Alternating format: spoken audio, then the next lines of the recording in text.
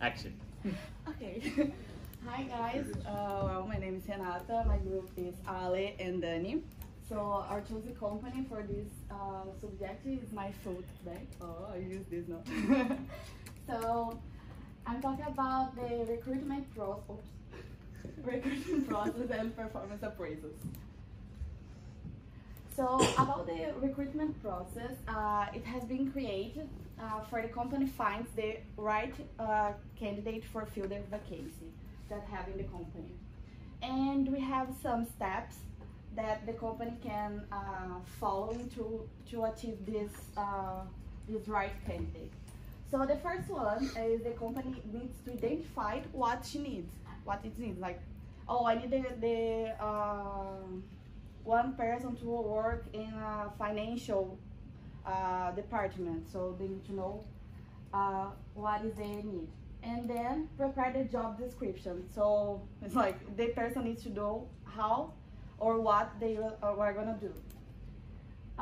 And the third phase is like search for an employee. It can be like by or just like promote someone or hire a new one.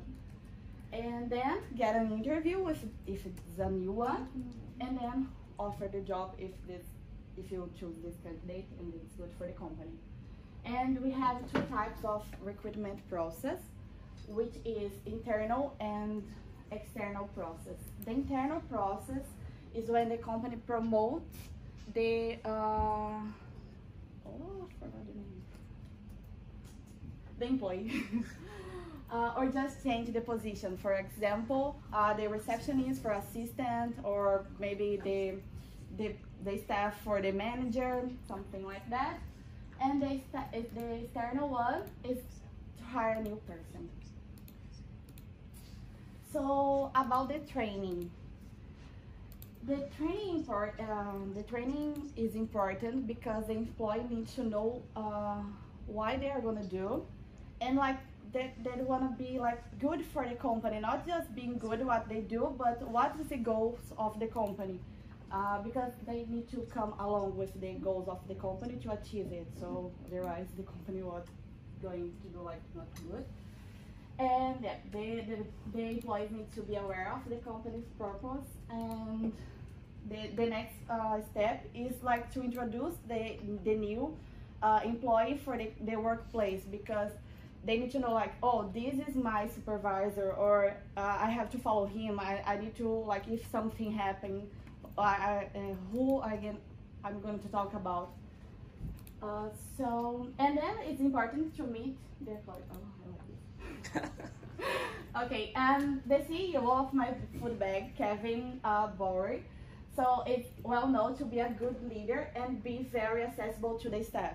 So anyone can talk to him, like Alice said before, like he goes to the company and then he talks to each employee, or go to each department, or not every day, but sometimes like every week.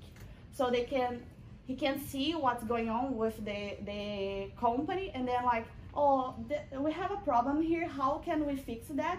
And then it's good because sometimes when it's vertical, structure, the company may just like hear the top of the pyramid and not the staff one, but maybe the staff one has like a good idea about the company, or how can they do to improve the company's goals, or how to achieve it quickly. So now I will show you a video of Kevin, because they say why it's important they have the purpose, and the leaders and the CEO go to the company and have this feedback from the employees. Okay, from there? Yeah. We've learned about it here that would be useful to CEOs and companies that haven't yet got that purpose statement clear. Probably the value that it brings, how it brings people together.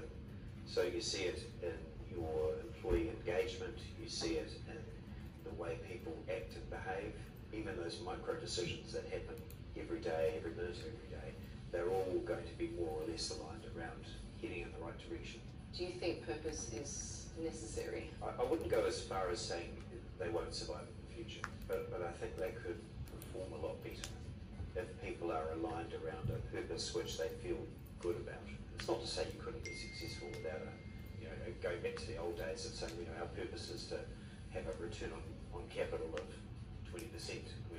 But I don't think too many people are going to get super excited about that these days. Do you think it takes a different type of leader from what might have been a good leader in the past?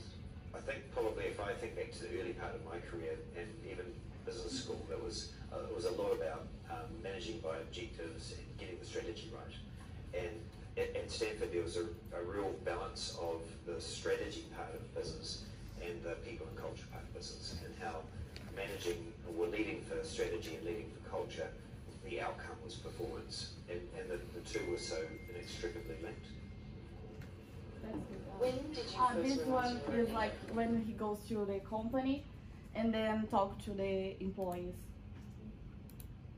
Well, I guess leadership's something that creeps up on you even when you're in school, when you're involved in sports teams and those sorts of things. But I guess in business, probably mid-career, I guess, when I started to lead more people. So this is our development kitchen. Recipes and menus are developed here. Everything's tested here. And we even have our own photographic studio. Would you like to have a look? Yeah. Okay. Was there a particular moment where you saw yourself as a leader, that you would have called yourself a leader? I think it might have been at a point at what was called New Zealand Dairy Foods, now Frontier of Bradness, where I became the general manager of the fresh. Yeah, it's the internet, sorry, but I haven't do that. But after that, he goes to the employee and asks if they are confident or if they're happy with the company, it's working there, if they have any ideas or any suggestions to make. And about the performance appraisals is the method of the manager, the performance of the employee. So this is about the feedback, or when he goes to the company and talk to the employees. And we have some types of appraisals, which is comparing attribute, behavior, and results.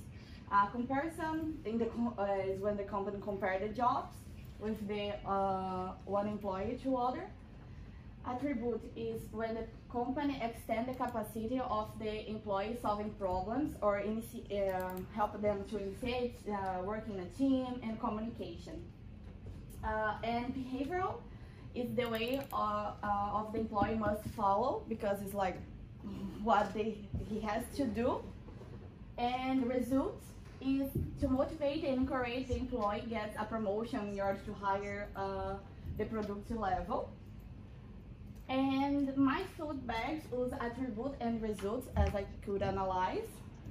It's important for them, the employees are being along with the company's mission and vision, and align the employees' attitudes with the company's goals, get the employee close to the supervisor, and maximize the performance along with the objectives of the company. So it's what Kevin is doing now. Like, go there and talk to them and like see if the feedback is good or needs to change anything.